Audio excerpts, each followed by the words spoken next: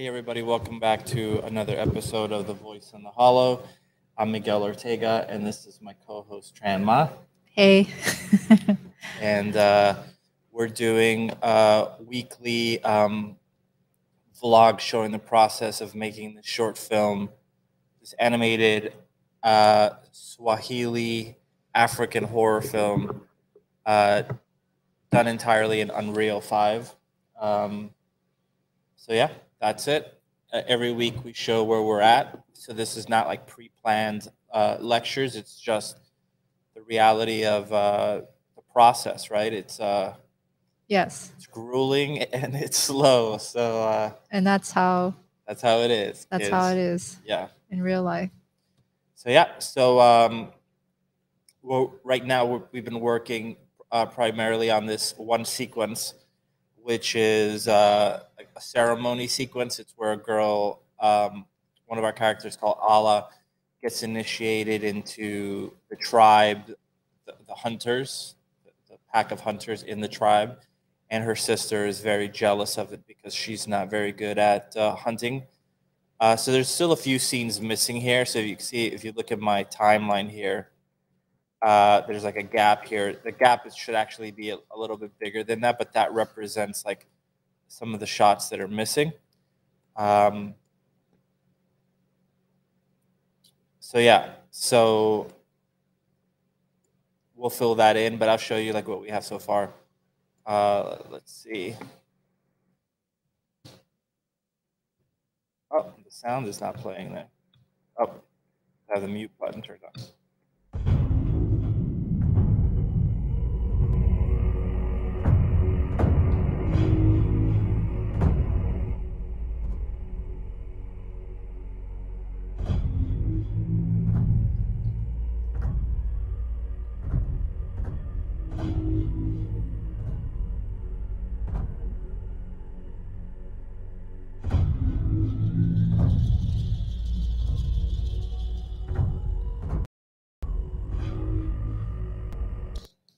So that's that part. We're missing a few shots in between. And then when she storms out, we're working on this right now.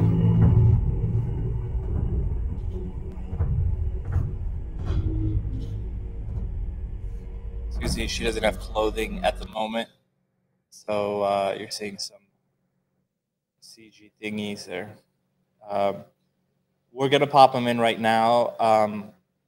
The clothing is simulated separately. So we're always waiting for that to come in, and we already have two of them, so we're going to populate this one, and this one you could see doesn't have it. So this week we worked a lot on the priest here. So you can see he's all simmed now. Looks freaking cool as hell. I still haven't fixed this fire issue. I think it's an exposure issue. I know I'll resolve that later, but I'll get to it time comes. But yeah, this priest, I just love how he turned out. He was a bit of a problem because of all the layers of fabric he has. It's multiple layers of simulations, plus the mask is actually interacting with the fabric, and the body being like a separate piece. So there's multiple objects interacting with the clothing. You can see the clothing is simming off of the mask itself. So quite a pain in the butt.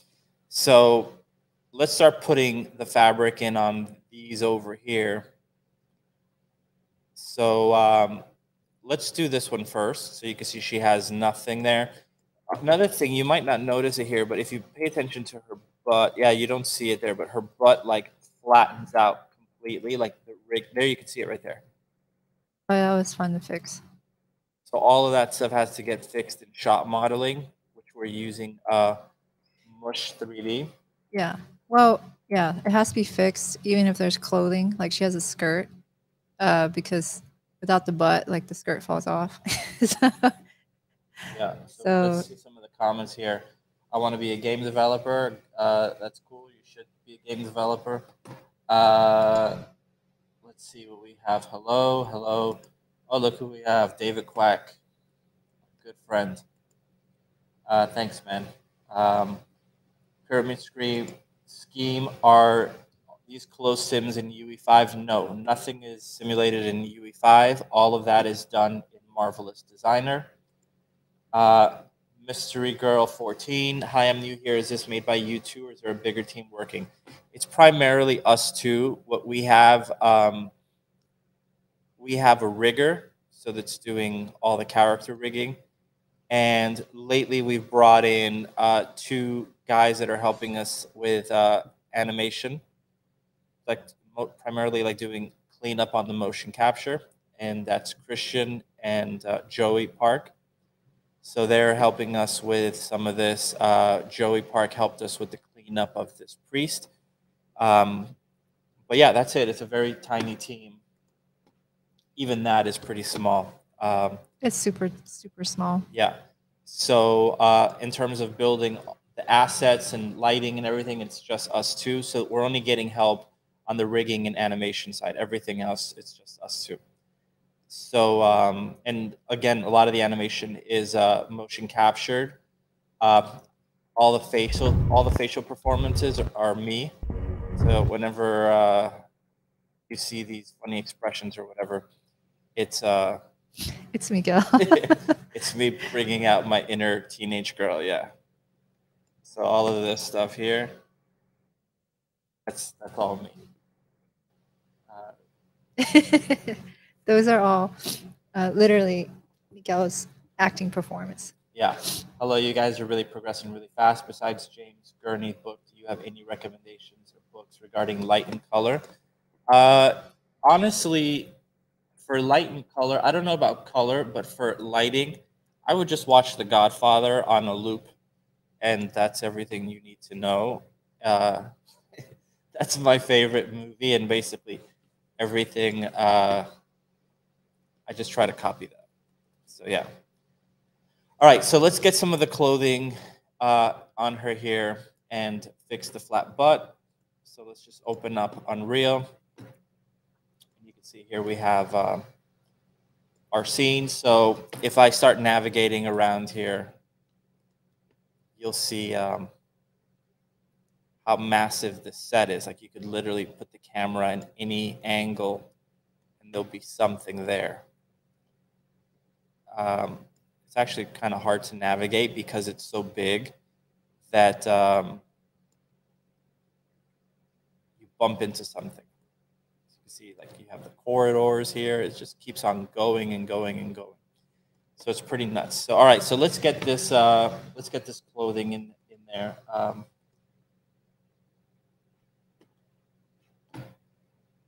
So what I usually do, I keep everything pretty well organized. So depending on the shot, so you can see ceremony sequence, alembic inputs or imports. And this shot, I'm just calling it kneel for obvious reasons. So let's just take a look here.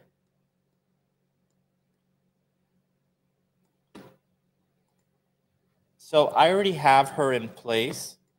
So what I'll probably do is I'm just going to go to re-import with new file.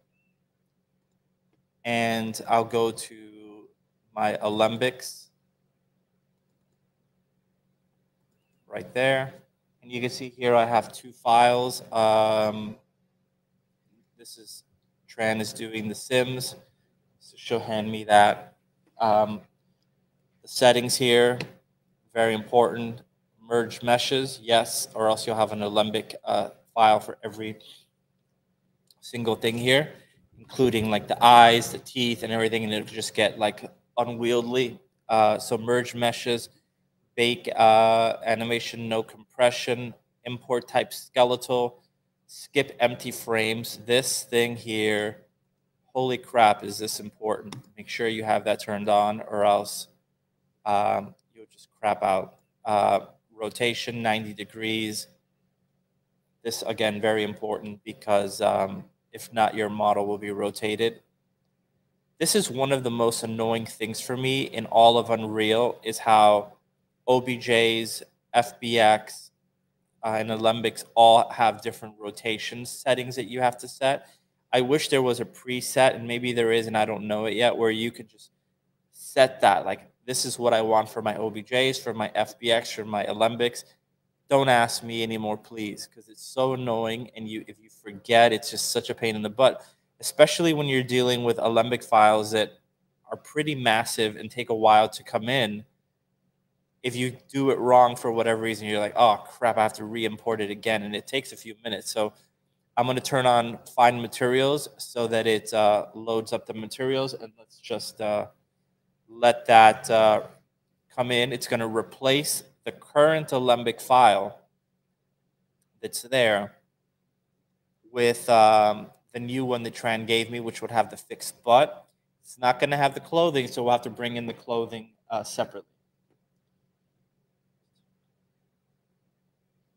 So, David Quack, did you find that the face cap was doing a good job capturing the subtle nuances of the face acting? Well, let's take a look at it. I'll show you a few things here. So while that's loading up, so here's a small little section here. You can tell me what you think. Ni mawindo yangu, ulichelewa tena.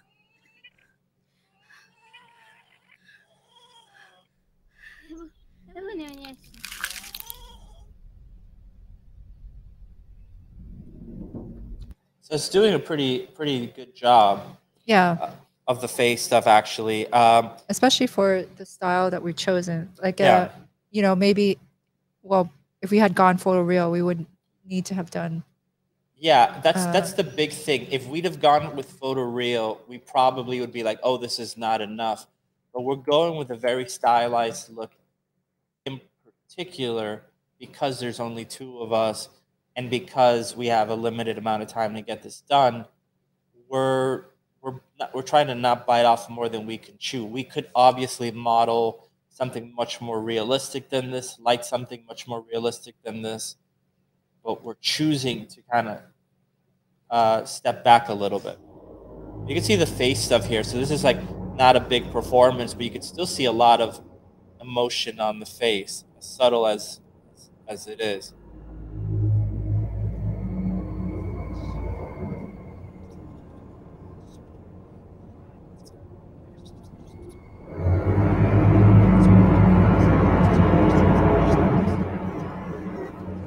Show you another one here. So if we go over to this here.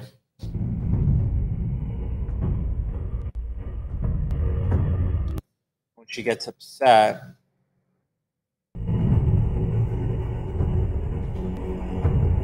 Like even here when she's running,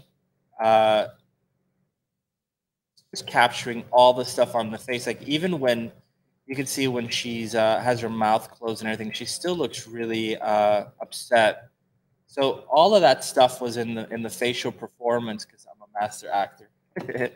Not really, but it did a good job. And I think the great thing about this stuff is like the worse you act, the better in a way, because I'm obviously overacting everything to try to get that stuff to come through. Yeah, it's not like real live action where you want the subtlety, but not in this. Yeah. Let's see. I haven't watched it. Oh, thanks, David.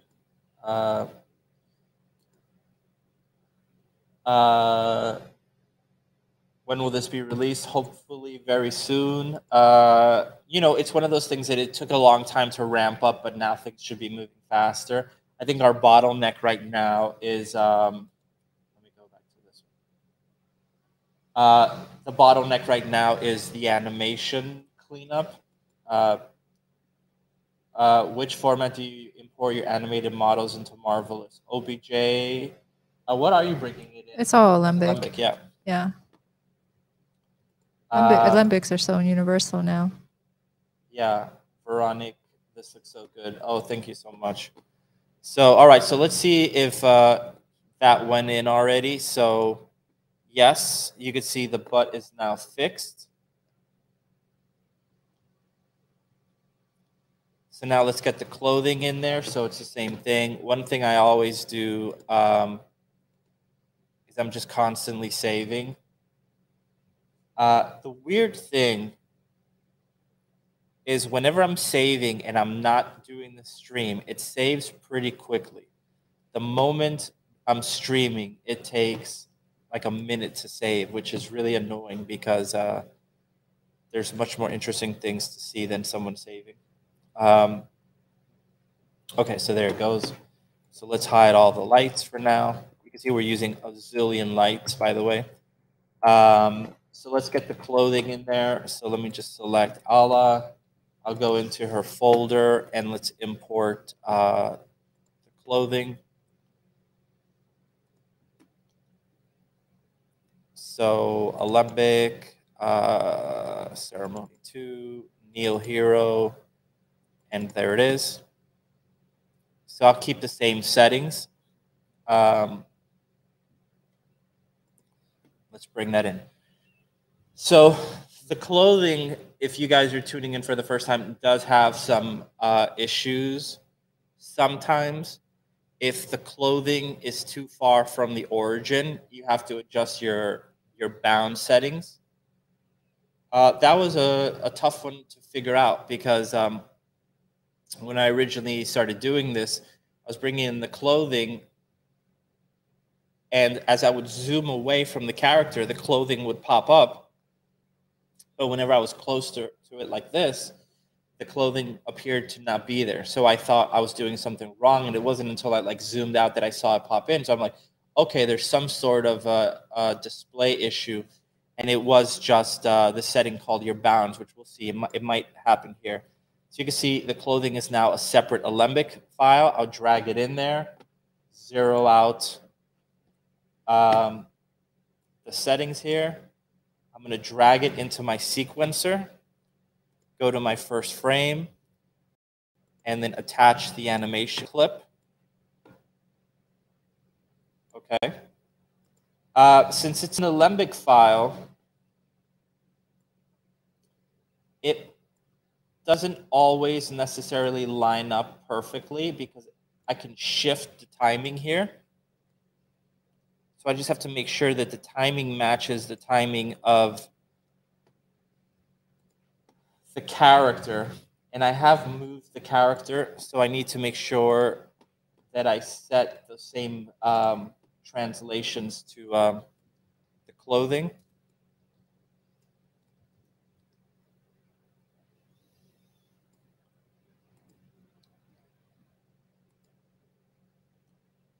So let's take a look and see what is going on. Oh, so I think I copied the wrong thing. So yeah, I did. So I'll paste that in there.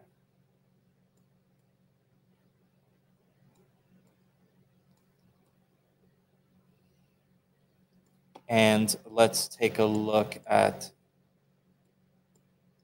that.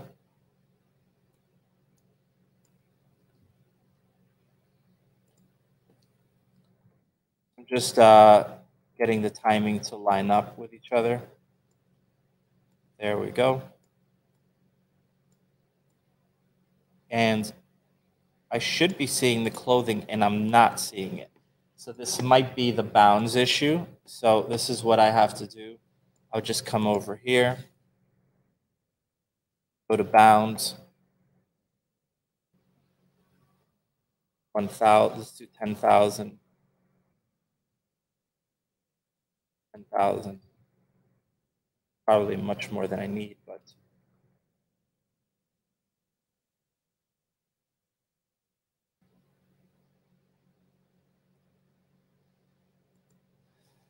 And I'm still not seeing the clothing. So let's see what's going on here. So that's that.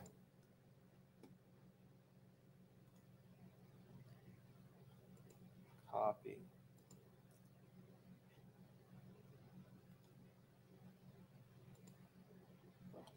There it is. That's weird. Okay. So just like always, it's Alembic, user error. well, Alembic pops around too, like when you do one thing and then it just like disappears in the frame. No, but that was just my I was probably pasting the attributes of the clothing from the priest.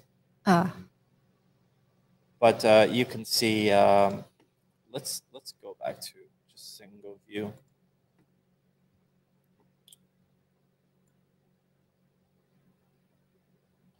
You can see that, though. This is something that I really like. Like, well, I'm not going to be able to do it now, but how sometimes it just randomly goes to a different location when I don't have my cinematic view active. And sometimes we'll find cool camera angles that way that we didn't even intend to find. We're like, damn, that's a pretty cool angle. That's what I love about Unreal, is that you could get these happy accidents. You could like walk around the set and be like, ooh, that's great. Ooh, that's cool. Let's try to do that. So, okay, so what is going on here? So this is like her bar mitzvah, her Vision Quest thing, her Sweet 16. But it's not based on age. It's based on the fact that she has proven herself to be an awesome hunter. Hence why in the beginning of the film, we have her killing this cute little thing here, which is our anteater. You can see the anteater looks like a teddy bear on purpose. We're trying to go with this weird aesthetic. And by the way, that's completely simulated in Marvelous Designer as well. Oh, that one took a very long time. Yeah, it was very, very difficult. Yeah, so all of this is the model, and then on top of it, you have clothing simmed for the little spikes and for the skin itself. So it's hard to see, but it's definitely all fabric. You can see how the wrinkles bunch up and stuff. We're still doing some tweaks on the fingers, and I want to have some rocks moving and whatever. What's really cool, though, I keep saying this on all the streams, but I just love how you see the reflection in the water at like 0 cost. You know, just, oh, that's kind of cool. So, but anyway, so let's go back to this. So there we go. We have clothing on her, no more booty in the air. So let's save this. Let's go to our other shot and start putting the clothing in the other shots. So next one is Storm Off. So these are all my shots. Someone was asking me at Gnomon the other day if I edit my stuff in Sequencer. I do not edit in Sequencer. I think, to be honest, that's kind of barbaric to like lay out your shots sequentially in here. Not just that, but like it's heavy. Just having Unreal open and then trying to do other stuff and having an entire map with lighting, right? Yeah, it's crazy. Well, I don't do it that way at all. I do it definitely have everything one shot, one sequence, render it out, and everything is done in Premiere. I love Premiere. It's so simple to use, so I just use that. So, all right, so you gave me the clothing for this one as well, right? For her getting up. Yeah. So let's put that in there. Did you shot model anything on this? Yes. Okay, so we just have to find the shot. So there was some things. What went wrong with this one on the shot model side? Was it like her shoulders? Her forearms, the shoulders, the contact point with the body. So like her arms were going into the body, and then if you have like the forearms going into the rib cage, the clothing gets pulled in, and it just explodes. The big one to notice here is look at the shoulder here. You could see how it's breaking right here, very ugly. You don't notice it that much when it's playing quickly, but you know, we don't want to have that. So all of these Olympic files are brought into Mush 3D, and they're sculpted frame by frame to basically fix that, bring the deltoid back in, fix the width of the forearm. So that's what I'm replacing the body with. When you see me go to re-import with new file, I'm bringing in the updated one. So yeah, some of the shot modeling is because you actually see the problem, and then some of it is just for cloth sim, where you'll never see it, but the cloth cannot simulate. Yeah, it can't simulate because it's interpenetrating. So you're trying to tell the clothing, hey, do something physically accurate, but something is like cutting through another thing. So a good example is like, imagine you're trying to tell Marvelous to simulate the sleeves correctly, physically accurate, but all of a sudden your entire arm goes through your torso. It's obviously cutting through the torso part of the fabric. So Marvelous designers like, what the hell are you asking me to do? And it can't figure it out. So that stuff has to be fixed. So let's see what it says here. Yeah, I agree. It looks great, especially.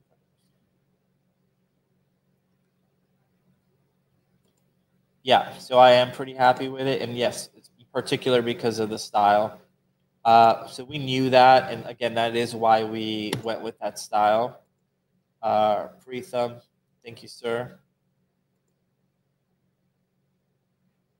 All right, so you can see here the shoulders should be fixed.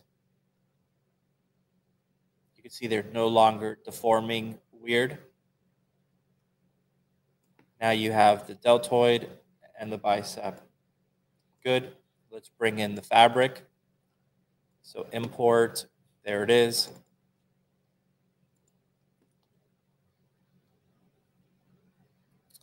So we'll do this, and then we're going to jump in and start laying out some other shots. So there's our clothing. Just going to drag that in there. Set it to 0.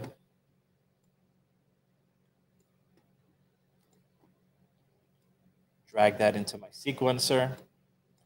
When I have it in my sequencer, I convert it to spawnable.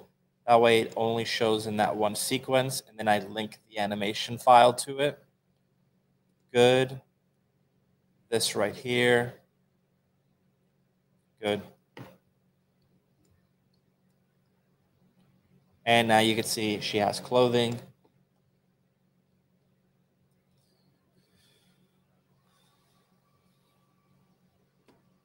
So perfect. You see the tassels react to her hands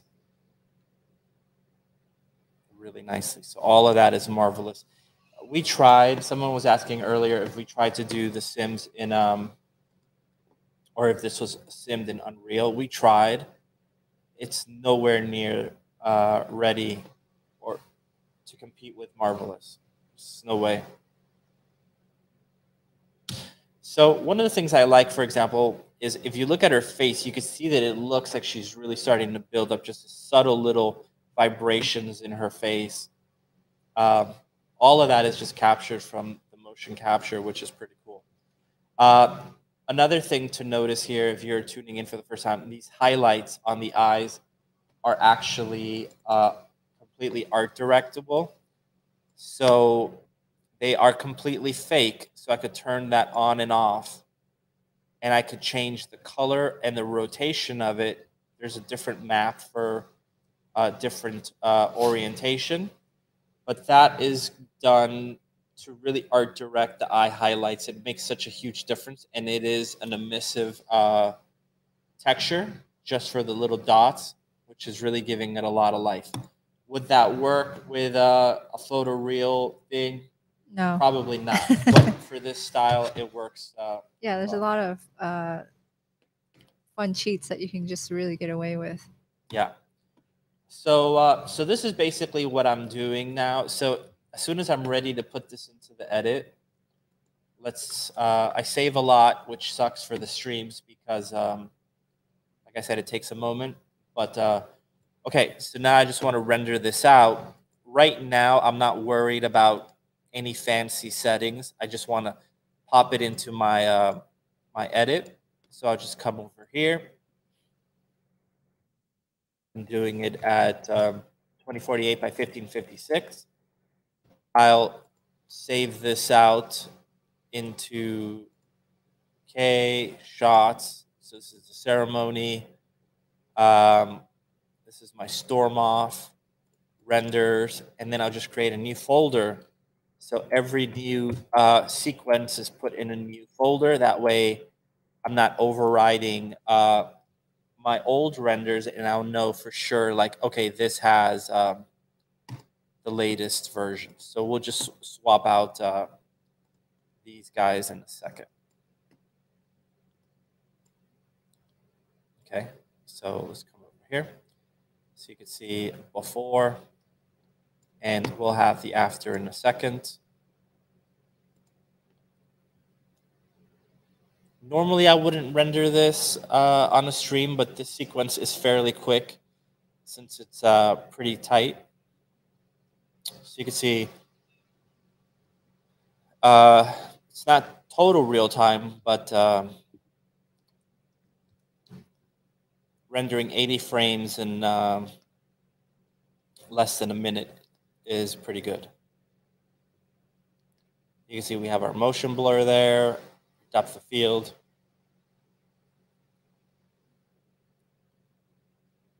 You can see all the fabric bits look great. So that's cool.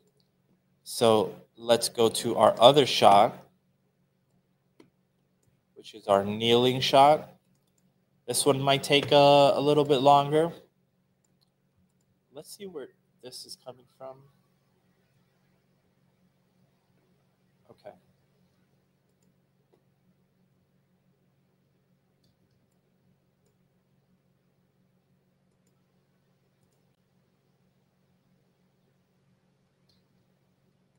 So if there's an alembic in there that I don't need, I'll just hide it. I probably need it for another shot, so I'm not going to get rid of it entirely. Okay, so let's render this out and pop it into the sequence. So same thing, I'll just come over here to my render settings. I don't want to render this one again. Let's come over here.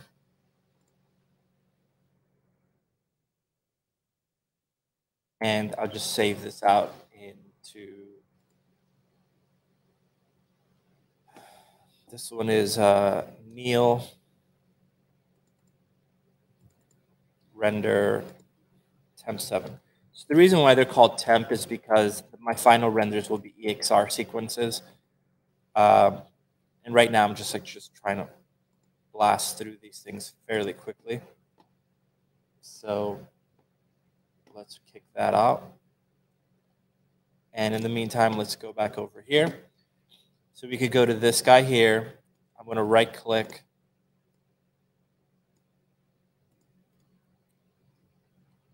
Reveal in project. Right click again. There's a lot of things happening simultaneously, so my computer is going to be chugging a bit. Replace footage. So ceremony.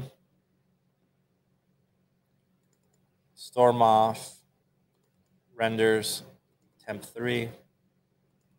And I'll just select the new sequence. Sometimes when I do that, it only brings in one frame. Okay, there we go. And now you can see it just replaces it, adjusts all the timing and whatever, so it's perfect. Here she's still nudie, and then this one she's still nudie. Let's go to the Neil one. It's what it is. Let's see how that's going.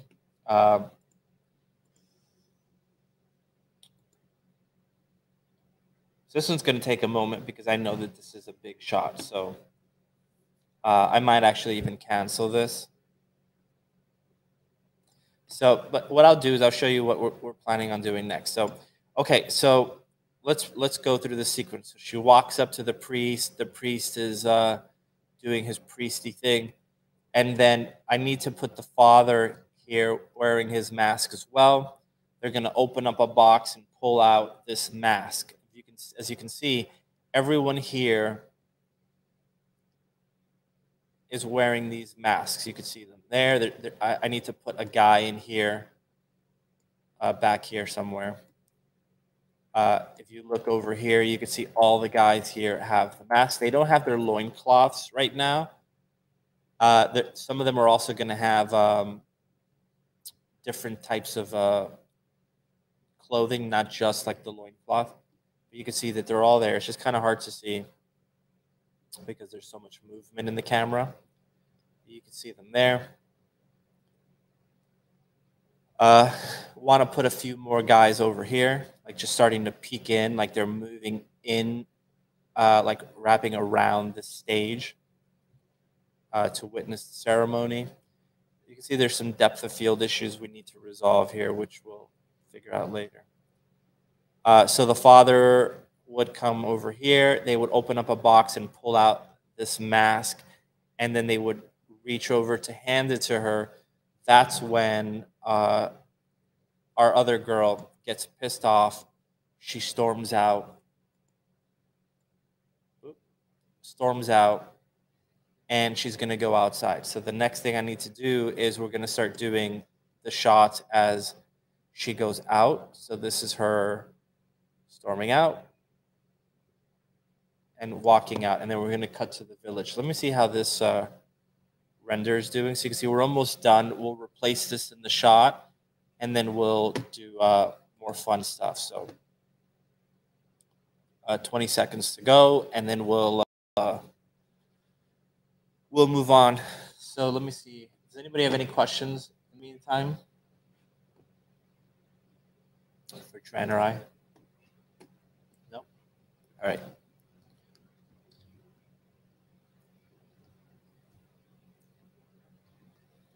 So it does take a while. So you can see this is almost 4 minutes to render this.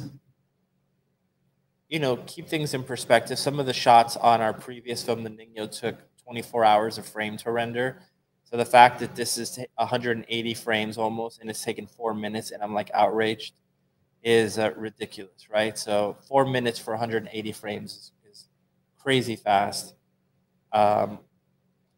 So there, that's done.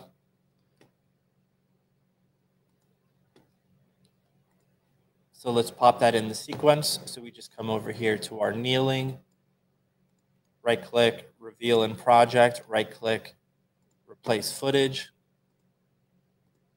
We go to our kneel, renders, temp 7. There it is. The clothing is there. Let's play it.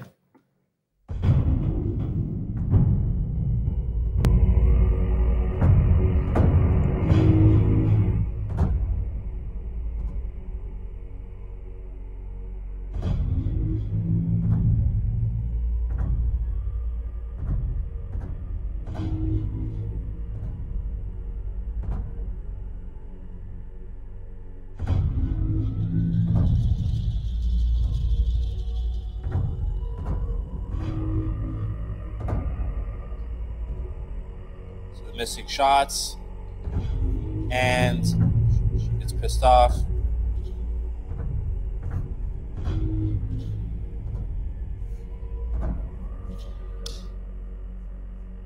Okay, so we need to get these missing shots in there. We're not going to get them today, primarily because we need to build the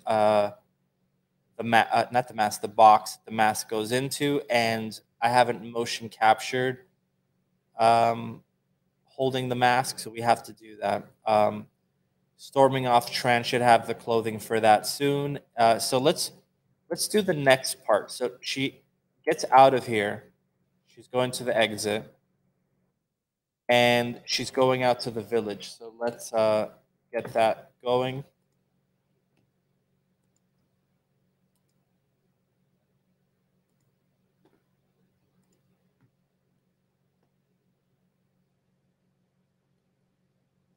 So I'm going to go to my maps here, and I'm going to go to Village B. And now we have this here, which is the village. So this is her walking out of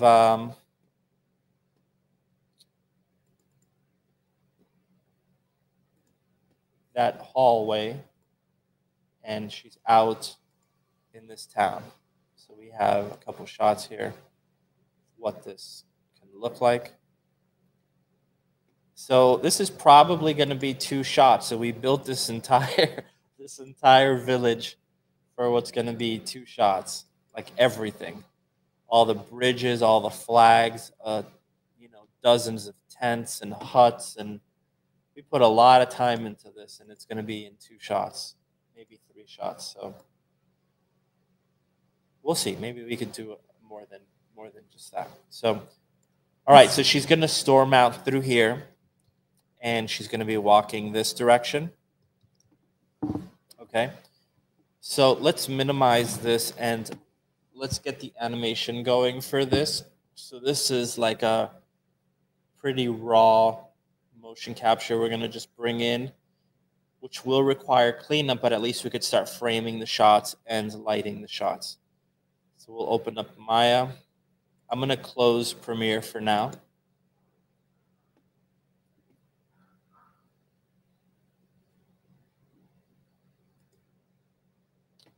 Just give me a minute.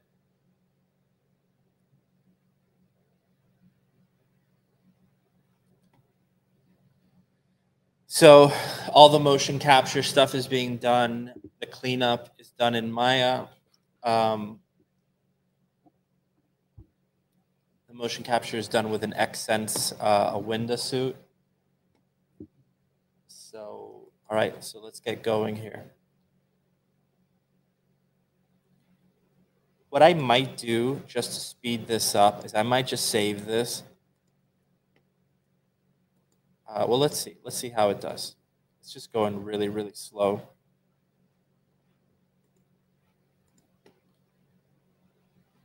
Okay, well, let's see if it goes a little bit faster. So I'm going to go into my rigs.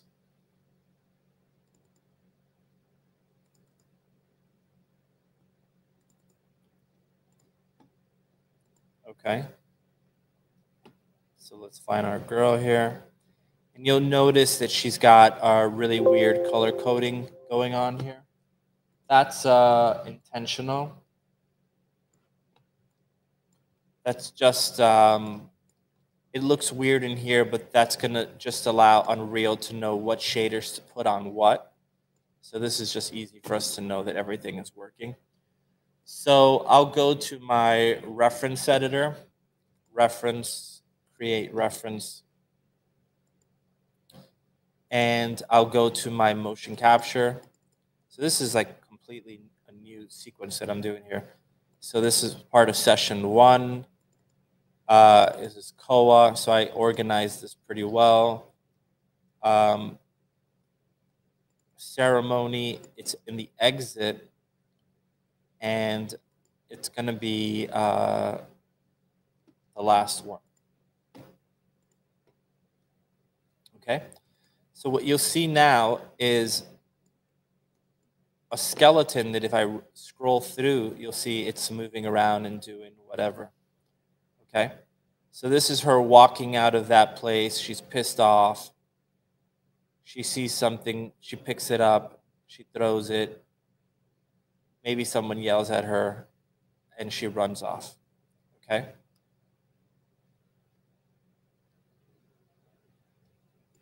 So let's connect that to the animation. So we just go into our HIK, relink it there. Something is up with the head, as you can see.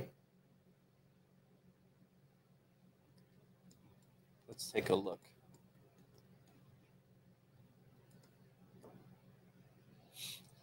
Yeah, so, all right, so we have to figure out what that is. Usually what that is I just have to open up the file, the original motion capture file. I now just go to the first frame.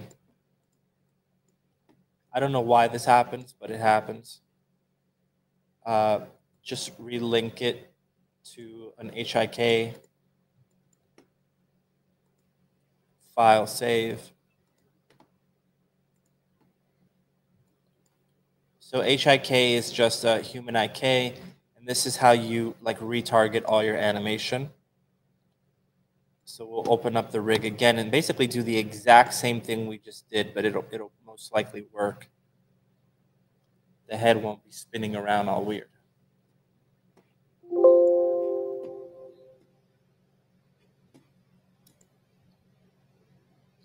Thank you, sir.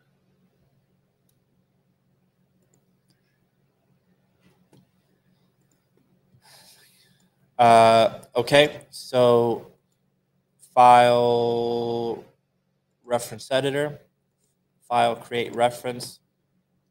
There it is.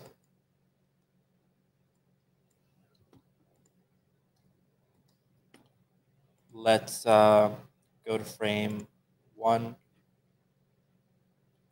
go to frame 0 actually here. And let's relink it. And the head is going crazy still. Very weird. It's like Super Exorcist. But it's only in the beginning. Okay, so let's just try to replace it. Let's go to reference editor. Very weird. Reference, replace reference. Let's go to version 29.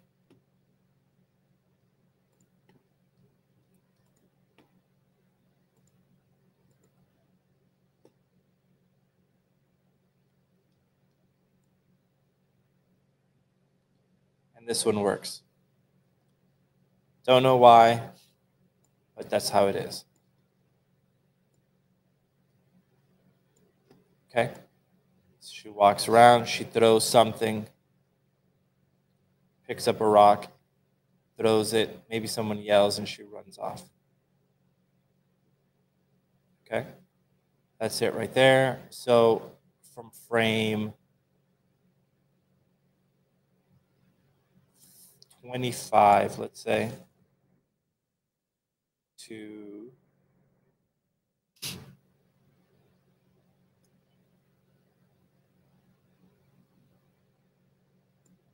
420. That wasn't intentional either, guys. So hidden messages there. Okay, so she's there, she's running, she goes to frame 420. Great, that's what we want. So we'll go to bake to custom rig. We'll let that bake out.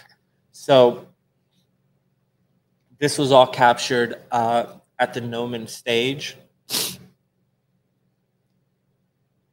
We got a motion capture system just for this. We captured it on the stage. Our friend Caitlin did all the acting for this. Okay, now we have that. You can see all the keys are now baked. I can go to my reference editor now. Unconnect it. Just to speed it up. That way it's not referencing another file. I won't delete it though. That way if I need to make any changes, I'll know which version I used. Just unlinking it. Okay. So you can see the hands are pretty busted. I think that has to do more with the calibration that we had than the actual mocap suit, but it has been a pain in the ass, to be totally honest. The Manus gloves have not been as perfect as the XN suit. Some of it is, some of the rigging has some weird issues. But, okay, so I'm not going to clean any of it up right now. I'll clean that up later. I just want to grab all of this alembic and put it into a sequence. So I'll want her walking maybe up to here.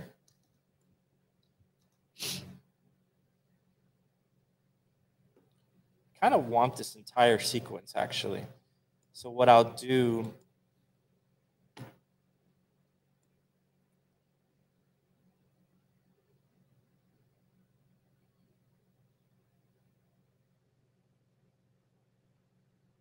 maybe up to the throw.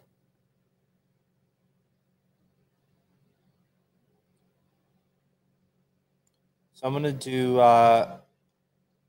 let's just hide all our curves. We'll select this. Since we're doing preliminary lighting, I have no problem keeping the clothing like this. It's going to look ugly, but at least I'll start seeing some color. So let's go up to like that, 250, and I'll just go to cache. Alembic cache, export selection to Alembic. If you notice, the face has some animation on it. It's very funky animation because it's not for this particular scene. So if I go to my outliner, I'll have my mocap X file here. And I'm just going to select like a long generic one.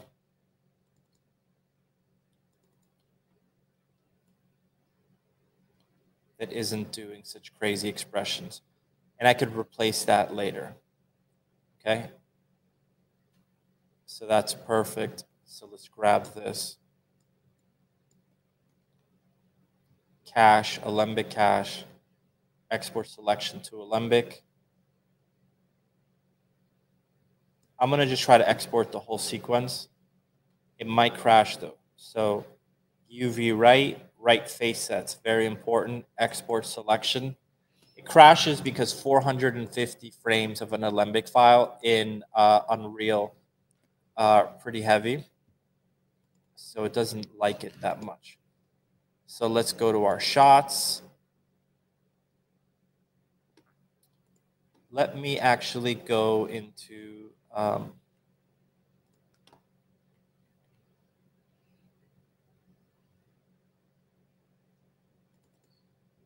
folders here. I'm going to copy this guy, which is just like a blank directory that I have.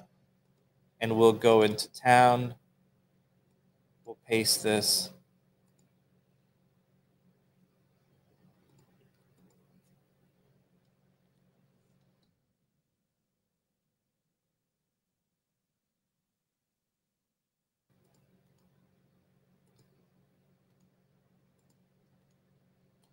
I'm going to paste a few copies of it. Just so you know why I'm pasting copies is this is basically all the shots that I'm going to have in my town sequence. And when you open any of these, they're completely empty of actual files, but they're filled with folder structures. So now I have my Alembic file already, my Alembic folder already created, cameras, geometry exports, Maya cleanups, motion capture files, any shot notes. There's nothing in any of this stuff. But the file structure set. So now if I create a new folder, for example, this one that I'm going to call Town Master, I would just save my Maya file in here. I would save my Alembic files in here.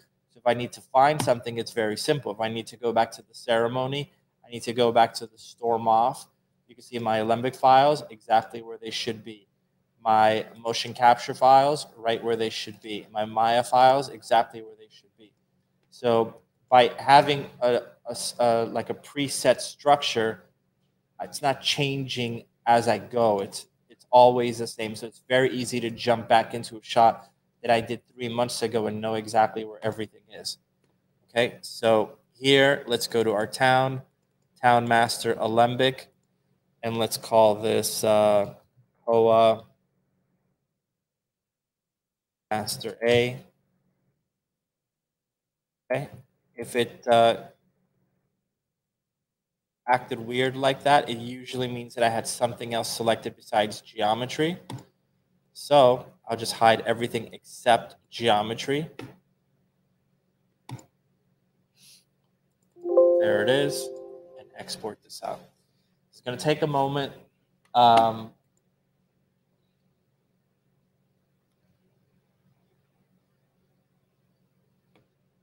She looks like one of those creepy twins from Lovecraft County in that view. I've never seen Lovecraft County, so I don't know if that's good or bad, but hopefully it's good. I don't know about looking creepy is a good thing.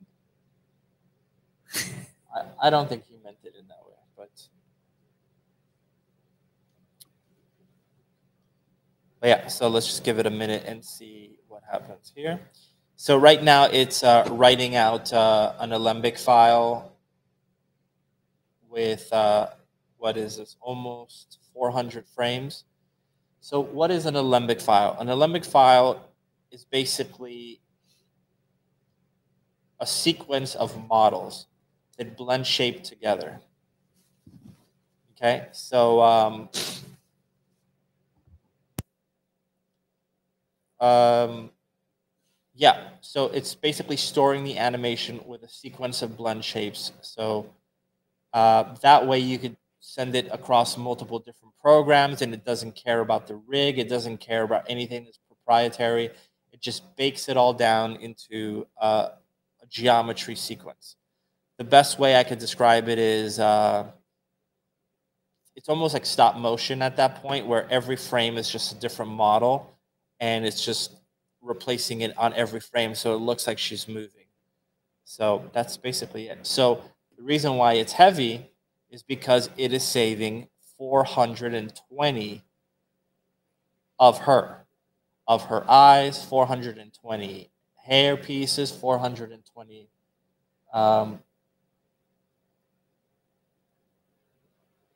skirts and whatever. So it gets heavy. So once we have this exported out, I'll be able to just grab this and just pop it into Unreal, and then we could start figuring out how we want to light this, and what shots we want to do. So this is going to be probably the shortest sequence in the entire film, even though we probably spent the most amount of time on it, which is the entire town. So we tend to do that, spend a lot of time on. We do, right? Spend a lot of time on some of the sequences that really don't deserve it, but I don't think we spent as much time. Like I feel like the first scenes probably where we spent the most time. yeah. But I guess we wanted to flex a little bit on the town and really show this kick-ass society. Yeah. Yeah, I think it was supposed to be like our main world building piece, but I think the ceremony became like the bigger world building piece. They're both pretty complex, yeah. So it's almost done. So you can see there's a lot of waiting. This is the reality of visual effects.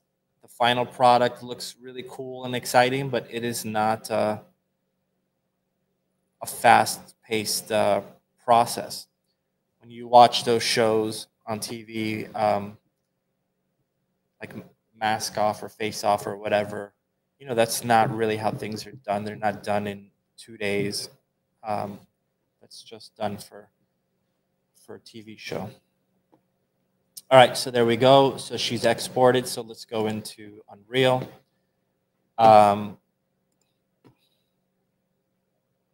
So under sequences, I'm going to create a new folder, and I'm going to call this town.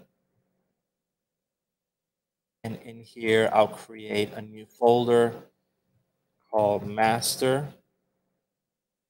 Actually, let me double check how I did this here. So ceremony, okay, my alembics. Okay. So town, we'll create a new folder.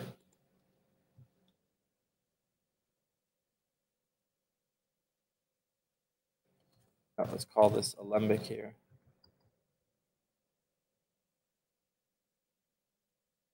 And in here, we'll create a folder called master wide. And we'll import the alembic into this. So town, I'm hoping this doesn't crap out. It might crap out and we might have to import it in chunks. So you can see the file size, 3.6 gigabytes. So pretty heavy.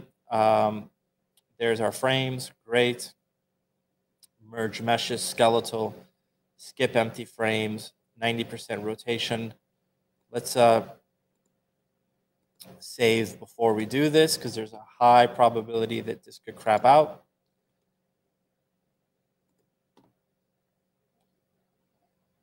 And let's try it. Okay, so so that's coming in. So we'll grab her, we'll pop her into the shots, figure out where our cameras are going to be, figure out a rough edit. We'll start spitting the shots out, bringing them into Premiere, and starting to piece together this sequence here. So there's no cloth sim. It's going to be that ugly clothing with all the ugly deformations. We have to look past that. Right now, we're just going to do preliminary lighting, shot composition, and rough edit if we have time. So let's give it a moment. This is going to take a second. So if you guys have any questions, now's a good time to ask anything. If not, you get to look at my pretty face for a few minutes.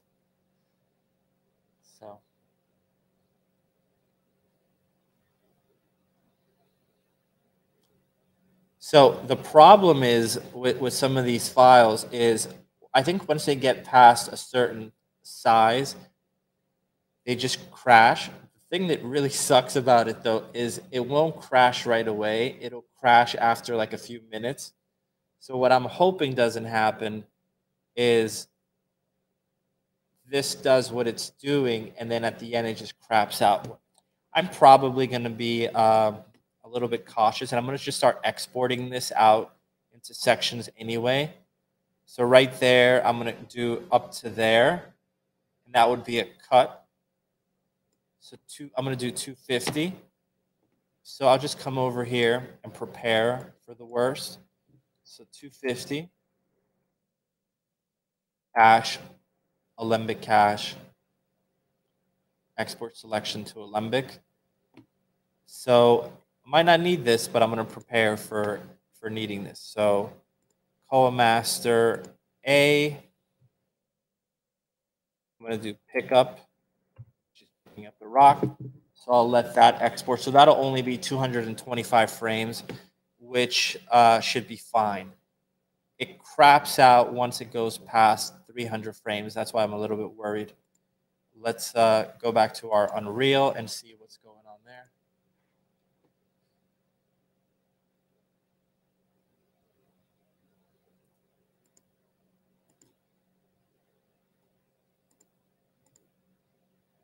So it's processing a lot of stuff, so it's having a hard time.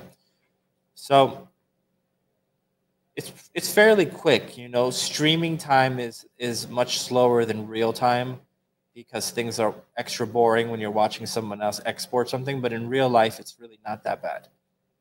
You could just go get a coffee or get something to drink and it'll be done. So let's see if I can open Unreal yet. Still not letting me.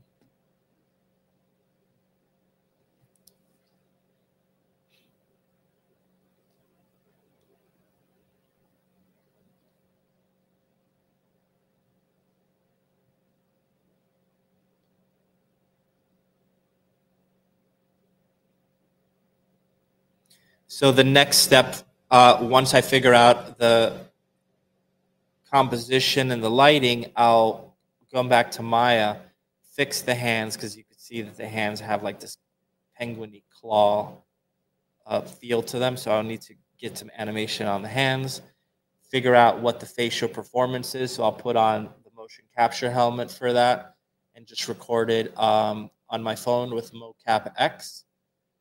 And strip out the clothing, send that Alembic file to Tran. She will clean up any broken parts of the animation with Mush 3D, and then she'll do the clothing simulation on top of everything. So let's see if Unreal lets me do anything. It's still not letting me. So it'll be done in a second.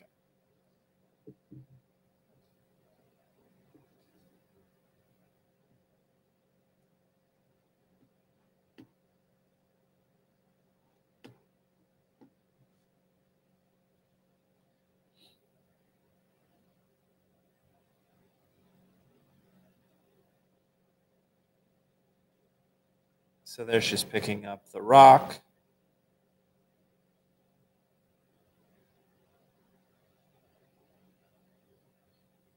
Good thing is the rock is probably so little she doesn't even have, we don't actually have to animate it.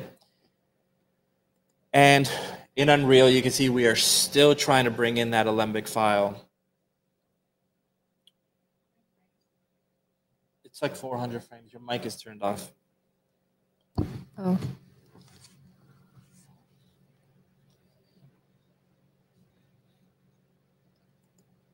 So I'm hoping it works right now. So the other thing we have to do here is we have to populate this village with people. That's going to be a pain in the butt because we have to have people walking across. We've already done a bunch of extras, so we just have to fill them in. That would be done with the exact same process that I just showed you. We would just bring in the rig into Maya, assign a motion capture clip to it, select what frames we want to use, export out a bunch of alembic files, try to keep it around 200-300 frames. And you could use the same character multiple times in the same shot, setting the frames. Let's say the shot is 100 frames and you exported 300 frames of animation. You could offset all of them so that they're all moving kind of different, even though it's the same model, and then throw different shaders on it. And then the last thing you could do is throw a different clothing simulation on each of the different characters. So they all look like they're wearing different clothing, they have different body paint, and they're moving differently. That's enough that people won't think it's the same model.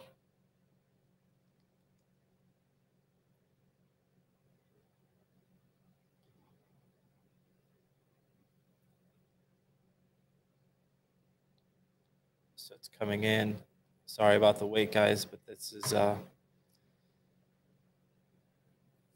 how it is. If anybody has questions, this is a great time to ask.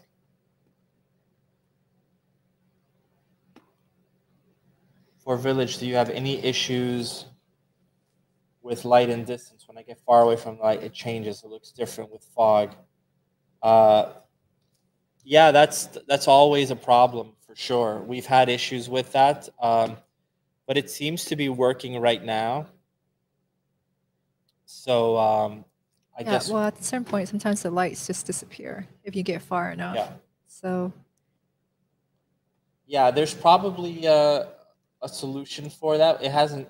There's definitely a solution for that, but we haven't had to resolve that yet.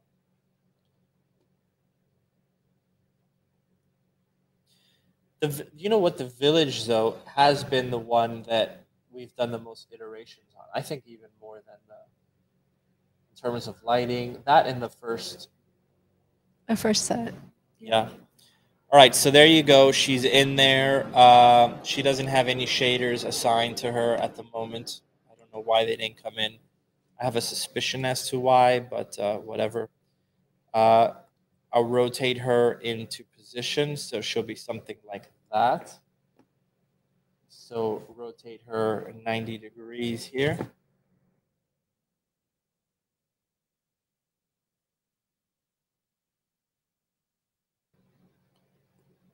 And it's okay. If she doesn't have shaders, we'll fix all that stuff. So I'm going to grab her, throw her into my sequencer. Go to my first frame. Animation, link the animation. And now when I move the timeline, there she is. She's walking around, looking all bummed out. So what I'll do here is I'm going to do a split layout. I'm going to turn off. That scene is pretty heavy too. Yeah.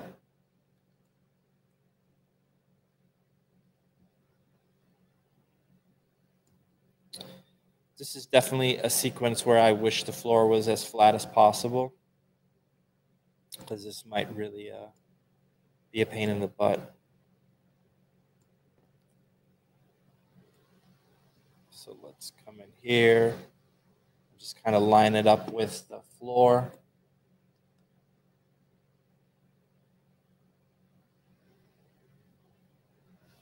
So you can see we're definitely having some issues with the feet cutting through that ground. So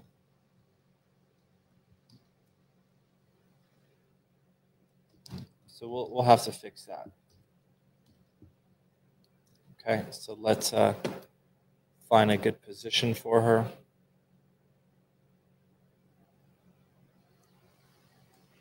Okay.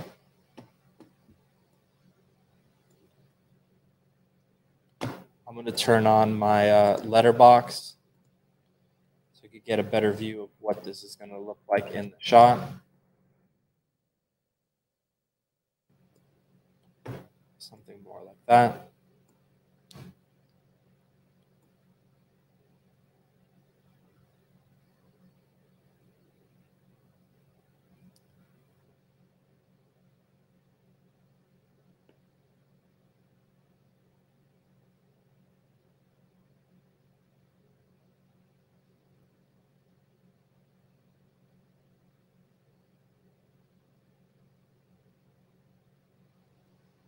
Okay, I'm going to offset the animation here.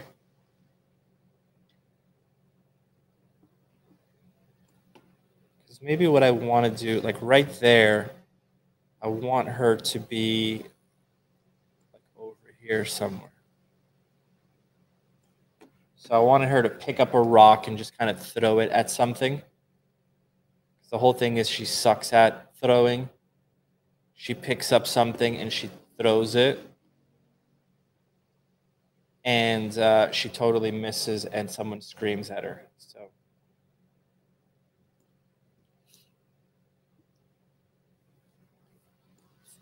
let's bring this in like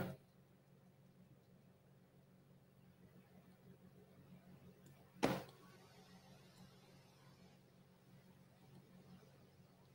Okay. So this is where it's going to have to start, and then I'm going to have to cut in order for her to end up in that other spot. So let's get this going. So the shaders didn't copy over. Probably, I know why, because I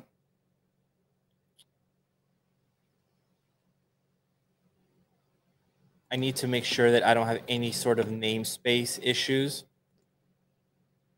And this one has a namespace problem. So Unreal wasn't able to detect it. It's not a big deal. I just have to reassign the shaders in here.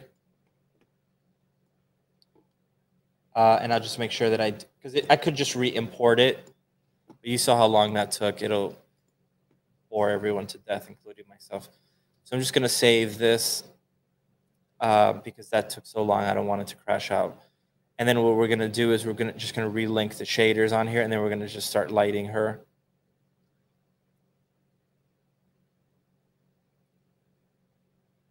So we'll have to fix the feet contact later. Right now, I don't care about any of that. I just care about the shot. I could cheat and put like a couple of pieces of grass strategically placed to kind of hide that. I might do that.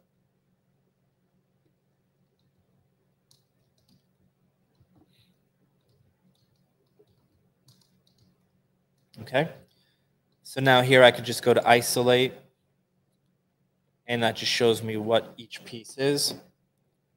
I could just come over here to my content folder, assets, characters. Koa is the name of the character, materials. And all I'm going to do here is just start popping in the correct material. So this is just the eyes. So you can see all the eye variations that I have. So that's left eye. That is my right eye. Make sure I have the one with the right highlight. There it is. It's not going to matter because she's going to have her back to us. But that's okay. Might as well try to do it as clean as possible. So the hair, drag that in there. Next up is the body, and that's really the main one that I need to start lighting. After that, I have, let's just throw the shoes in there.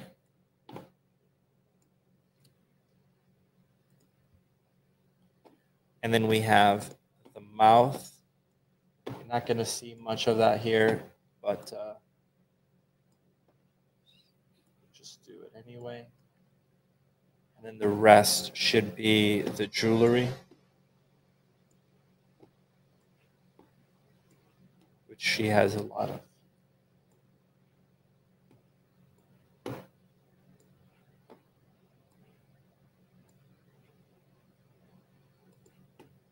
Okay.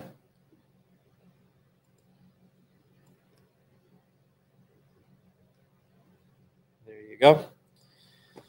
All right, so let's start lighting her. So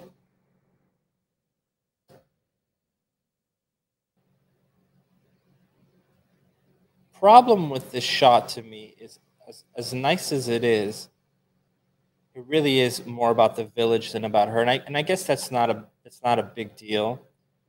But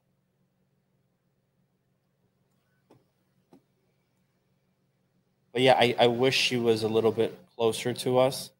And maybe we can do that. Maybe the answer is to grab this, rotate her more like this, drag her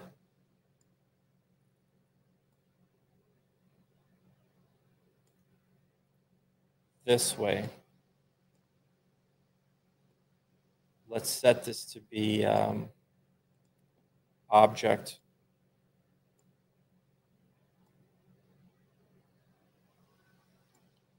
Like that. And the closer she is to us, one of the things that we might save ourselves is having to deal with the feet on this wide shot. So we could do something like this. Boom, she comes into the shot.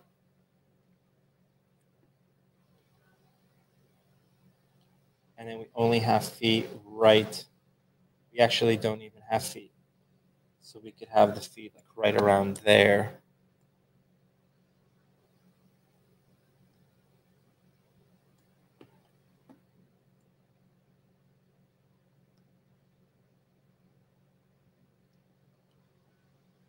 All right, so that's kind of cool. So let's get some lighting on her. All right. So we'll go to our lights, spotlights. And the rule for lighting for me is always light from the back to the front, meaning the lights should always be coming from the back towards the camera, never the other way around unless you're trying to make it look a certain way, like a flashlight effect. Okay, so we have something like that. Let's zoom in there.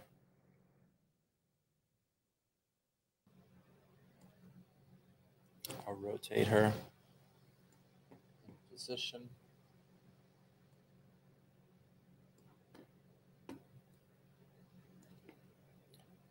Bring this down a little bit. So what I'm trying to do is not make her completely visible, but make her read clearly, right? It's clarity, not necessarily overlighting her. You can see that we can see the shape of the light here because of the fog here. So if I go into my light here and I go to volume, I have my volumetric contribution. If I set that to 0, you can see that now that light looks like it disappeared, even though it's still affecting the side here. I'll set that color to like an orangey color. All right, so let's take a look. So you can see her silhouette is now easier to read because it's defined. Clear, not bright. Wait, that's not what I want. More like clarity over brightness. I don't want everything to be very bright and ugly. So this is a problem here because as she's getting closer to the fire, which should be the thing that is causing the illumination, it's starting to dim. I need to make sure that the rotation of the light works on every frame.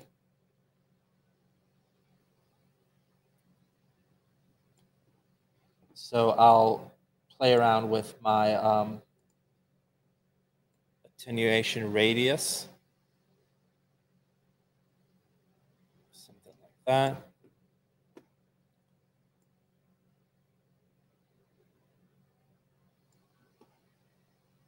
Move that in position.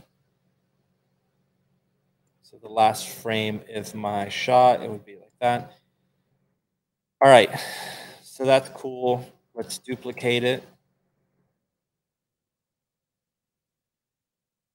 Come over here, rotate this. So this is coming from our other light on the other side. Obviously, we're going for more theatrical lighting than realism.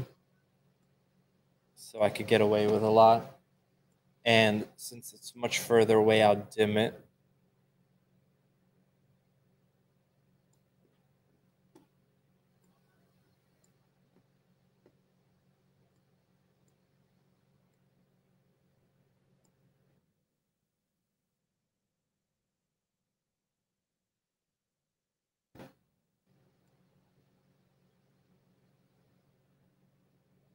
Something like that.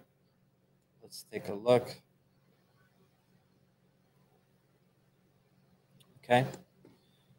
Let's grab that same light, duplicate it again, rotate it down, and we'll adjust these settings. You can see we're having these little X's here. It means that we have overlapping lights. So we have to optimize that stuff, which we will in a minute. So this light is going to be coming directly from above. I'll bring it up a little bit like so. Bring up the attenuation radius. And we'll make this blue.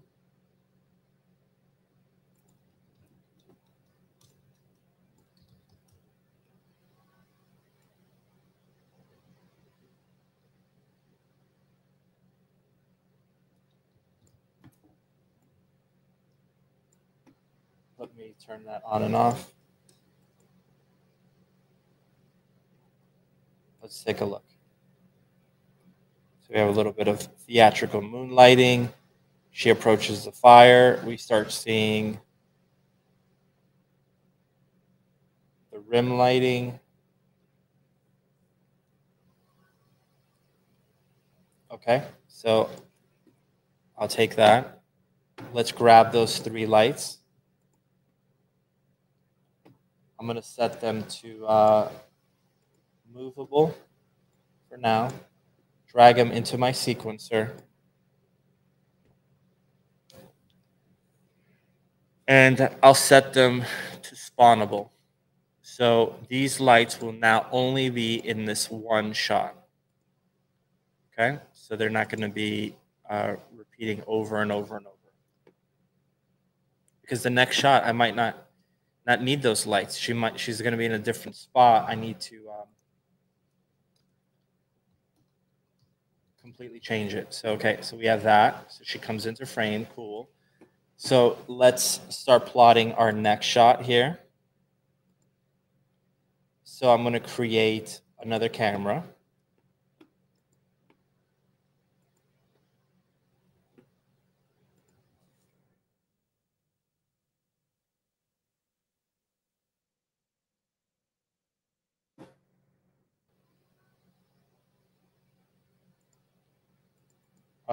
Give me 1 second.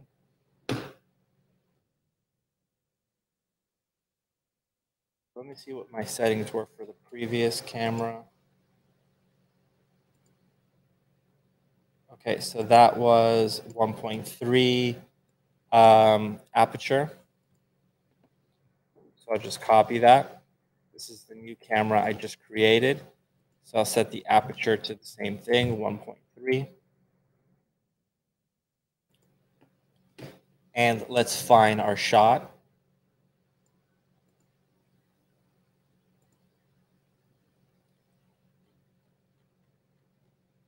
Okay, the other thing is we need to figure out our 180. So our 180 meaning, picture your scene from above, like this. Right, and you can see she's walking in this direction.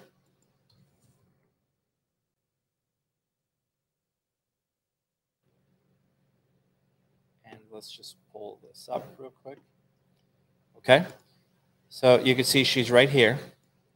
So the 180 rule means pick one, put a line across where your character is walking or talking or whatever. And now put like a half circle right here. Your camera can be anywhere as long as it stays, sorry, my mouse is a little weird, on this side of this half circle. So the camera can be here, looking out like this. The camera can be here, looking like that. All around, looking this way, looking this way, looking this way, looking this way, looking this way, looking this way, looking this way, looking this way, looking this way. But it cannot cross this line, meaning the camera should not be over here or over here or over here. Okay? The reason why is once you put the camera on that side, she will look like she's going the wrong direction and the audience will lose orientation. This goes back to like old Hollywood, which was a very simple concept that the village was, whenever the cowboys went to the right, they were going to the village. Whenever they were coming to the left, they were going to the town, or to their house to the town. I mean, so one was going to the town, the other one was going back home. And as long as you went in each direction, everyone understood, oh, they're going that way. Oh, they must be going to the town. Oh, they're going this way. They must be going home. Silly as it is, that is 100 years of cinematic language. And we still need that to know where we are in our shots. So that's what we're going to do here. We're just going to be sure that we're going to find a nice angle here. But we want to make sure that we maintain the right side of the 180. So we're going to find a nice angle here.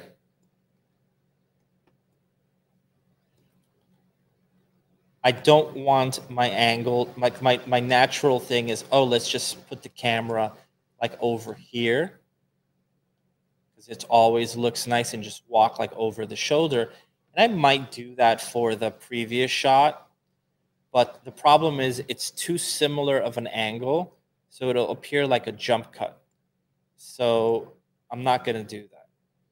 So what I'll do is, let me actually look at some of the cameras that I've already created,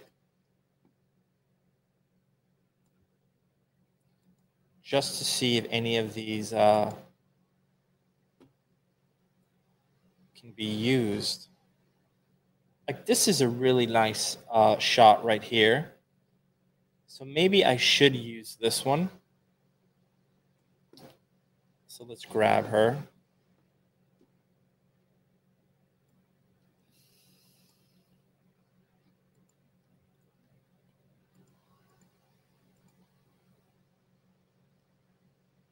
So this is the top view. This one's really nice also. This one's really nice, but the problem is, you can see The 180. the 180. Yeah. Well, we found, well, you framed that shot first and then realized there was 180. So we did this one. Yeah, so moved a bunch of stuff around to get that angle. Yeah. still kind of like it like that. This one here, right? Yeah, it's really weird. Yeah, it's still the better shot. Tried. But this one is really nice. So let's I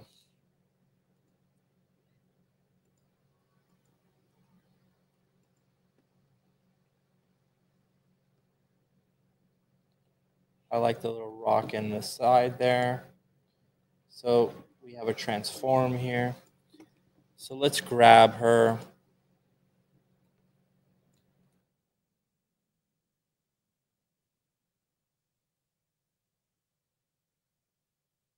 Okay. So this is a different shot. So what I'm going to do, I'll just save this. I'm going to come over here to my sequences.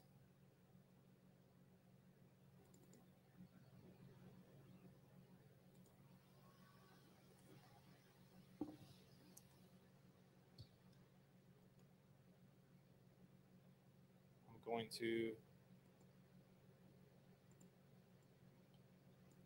copy that into there.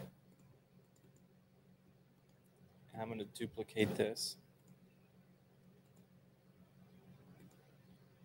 And let's do side B. File, save all. Okay, so now we go to this camera angle here. So this is now considered a separate shot. So since it's a separate shot, I could grab her. We could find her there. Move her in position. Bring her down just a smidge.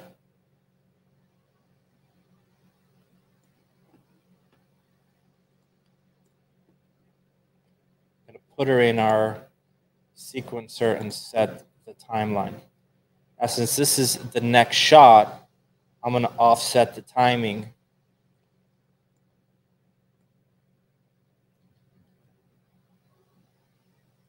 So it looks like it's further along. Okay.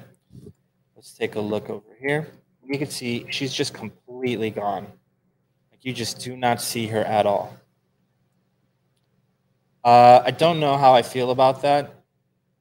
I think these wide shots are pretty cool, but not at the expense of the character. So let's find her.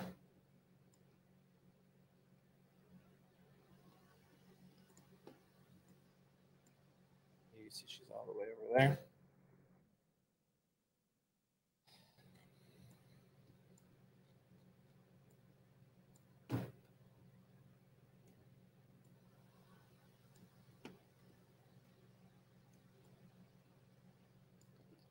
Okay, so that's my current camera. I'm going to go wider.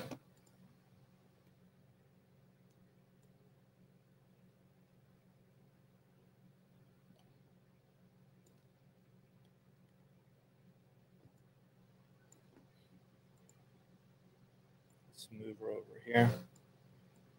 So we're literally moving her on a shot-by-shot basis. It's not going to make continuity sense, but it doesn't matter. As long as it feels like it's continuous, that's all that really matters. So something like this is a little more interesting.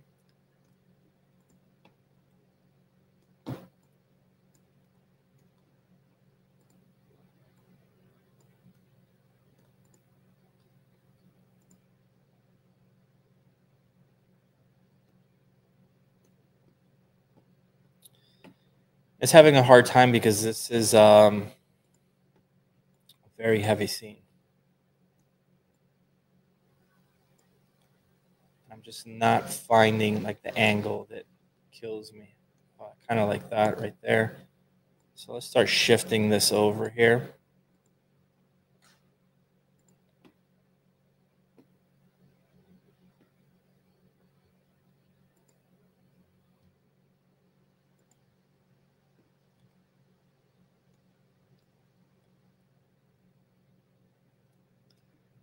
So that's a nice shot right there. Like that a lot. So might be too far though from where she is. So okay. That's pretty nice right there. So what we could do, let's frame that. Okay, I like that. I'll save that position. Let's grab her.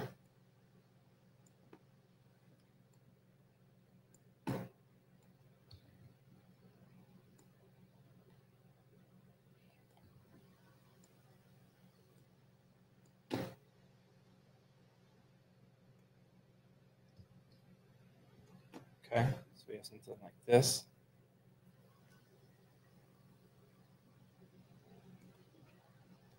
Let's save that position.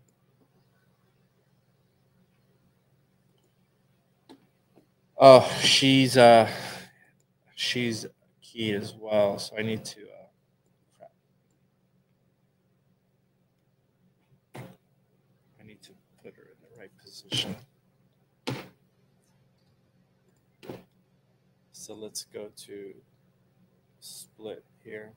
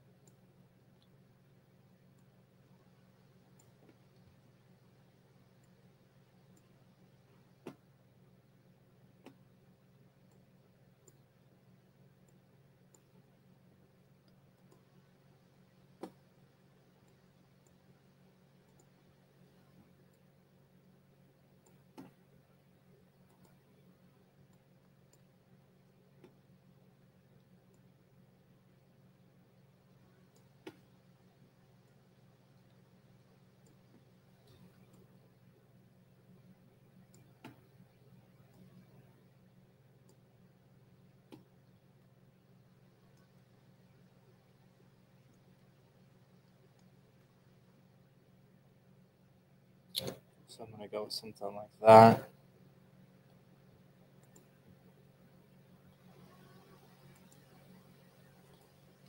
Delete this here.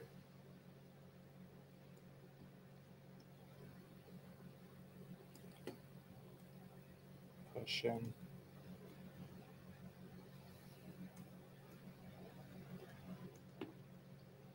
Save a position here.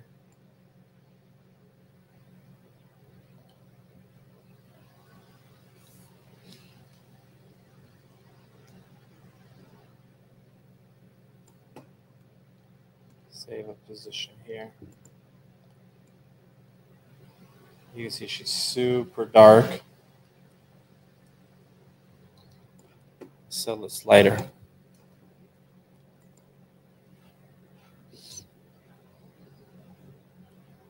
So spotlight again. Same thing. We light her from the back. The back meaning whatever is not facing the camera, not literally her back. So let's come over here.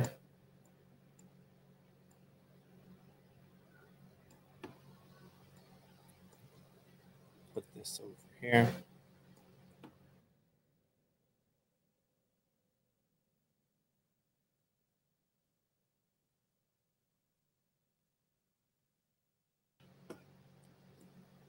Okay, so you can see that looks weird. I know. It's that.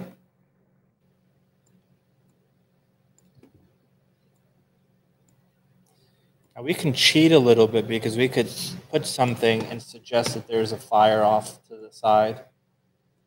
So first let's put that light in there. So now you can see you can read her shape much better. Let's go to our volumetric, set that to 0.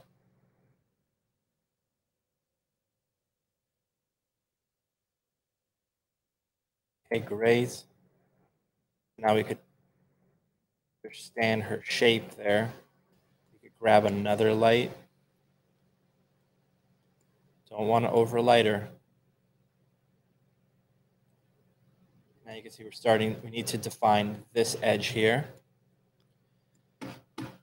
What I might do is I might go to volumetrics on this, and I might bring this up.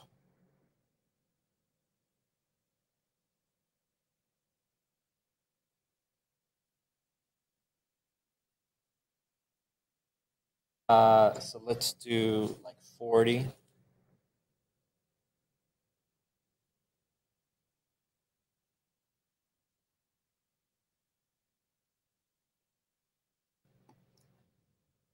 I'm basically using this light to paint fog. So I'll place this over here. And what I want is her silhouette to read clearly against this backdrop without lighting her.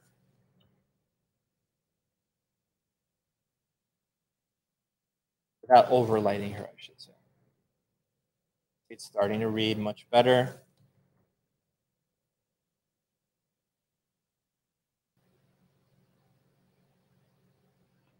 Now you can see her silhouette reads a million times better. Let's turn on volumetric shadows.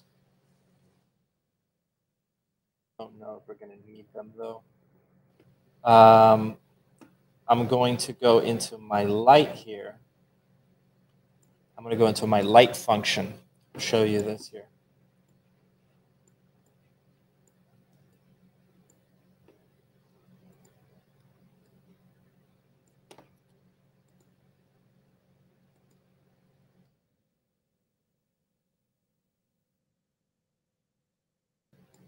So I go to light functions.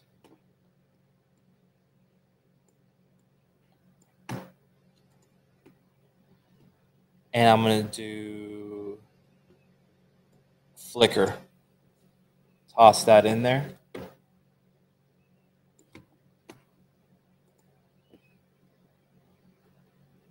And that should give me some flicker on that side.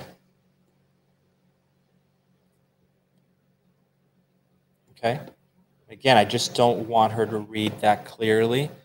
So let's look at this other light here that we had, this guy here.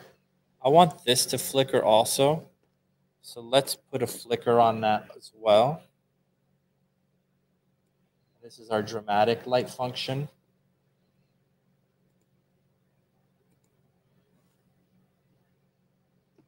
So you can see that flicker on her rim light, much better. She's reading much clearer, but she's still silhouetted, which is what I want. Now the next thing I want to do, let's make sure we have our letterbox on so we can get an idea of the framing. I'll darken up the framing here.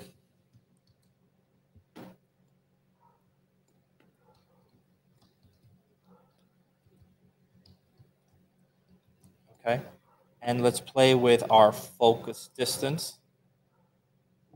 So it's always about her, never about the environment. And this is one of the problems that we're dealing with this with these particles. Is you can see that the particles are not going out of focus, but the environment, but she is. So you can see even if I go completely out of focus, the fire stays in focus. That sucks. Yeah, there's all kinds of problems. It doesn't work in reflections either. Yeah, so I have to figure out a solution for that. There's all kinds of things. Yeah, because really the only solution at the moment, I guess, is to keep her out of focus and have the environment be in focus. But that's not good. So I have to figure something out for that. So let's see how that looks. And that's just a limitation of Unreal. What is this here? It's like a black spot there that I'm not digging. Oh, look what Alex said. Render after depth of field is a setting on the material. Okay, okay, so I'll take a look at that. Cool. So thanks, Alex. Thank you, sir. So all right, so next week we'll continue this. So let's just take a look at where we're at. We'll wrap this up. So let me just open up Premiere. and it'll now make a little bit more sense where we're at.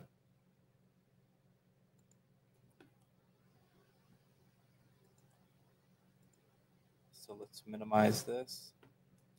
Okay, so that sequence that we're working on is what happens after this.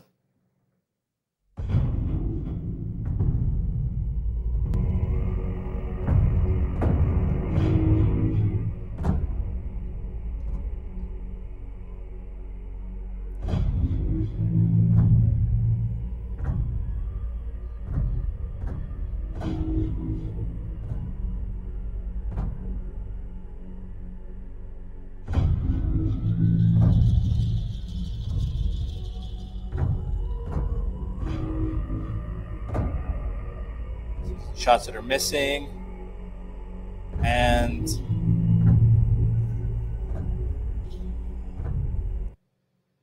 I just finished that one.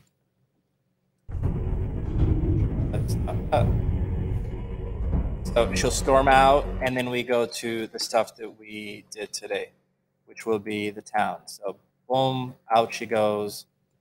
She'll have clothing.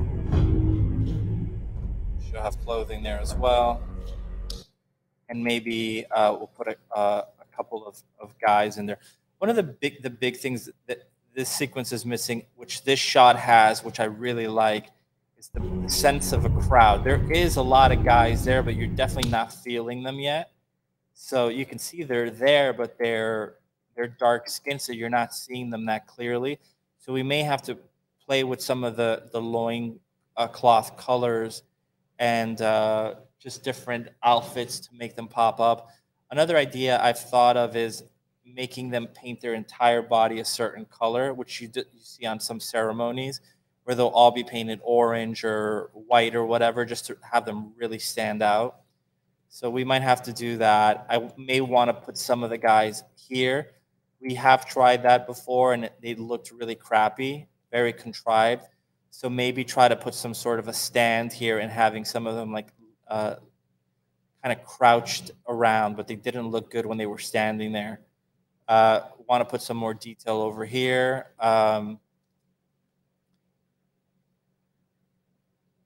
These guys are missing their masks, so everybody here should have a mask on, except for her, who's about to get the mask, and then this one here who gets pissed off because she's not getting a mask anytime soon. She's not part of the tribe's hunters, so that's why she storms off. So anyway, we'll continue that next week. We'll keep working on, we'll hopefully have the elements for that other shot, and then we'll be able to keep working on these shots here.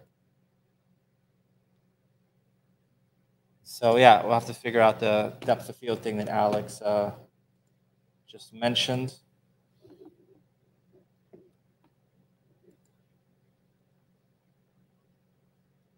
So boom, that'll be, that's huge. So that's awesome. So yeah, so does anybody have any questions before we go? So let's see some of the questions here. Can you see chat? I do see the chat, but I don't look at it while I'm working. Do I use Blender? No, but I would love to know Blender. For Village, do you have any issues with light and distance? We already talked about that one. So Yosi, so sorry about that. And then that's it. Vinit just said, oh. Okay. But yeah. So I guess that's it. So next week we'll continue. So let's see this depth of field thing. It's probably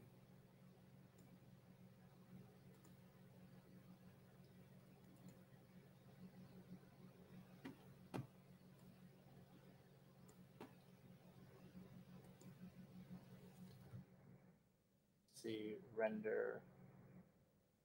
Yeah, I have to find it, but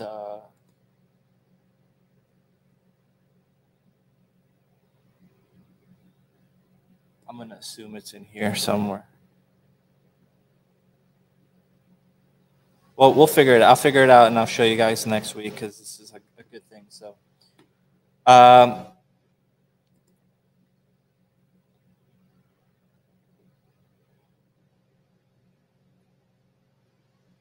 yeah, so I'll take a look at this next week, and I'll show you guys how we did it. But yeah, thank you guys so much, and I will see you guys next week.